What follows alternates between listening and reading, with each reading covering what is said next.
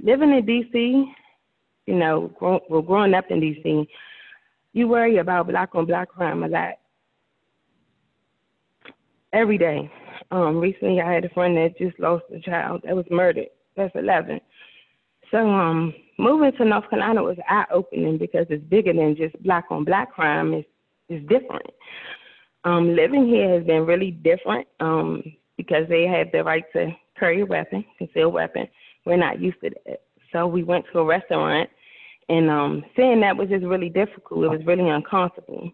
You know, with racism and everything that's happening in the world, a lot of people are struggling with mental things that affect them with anxiety and depression and PTSD.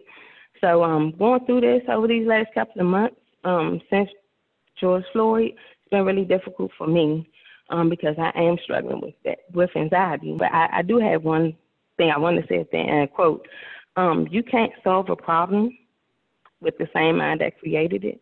So I think that if people just change their mindset, sit back and evaluate themselves, everybody, and the world would be so much different if we can just all look at self and just change your mindset, not look at the color of a person's skin.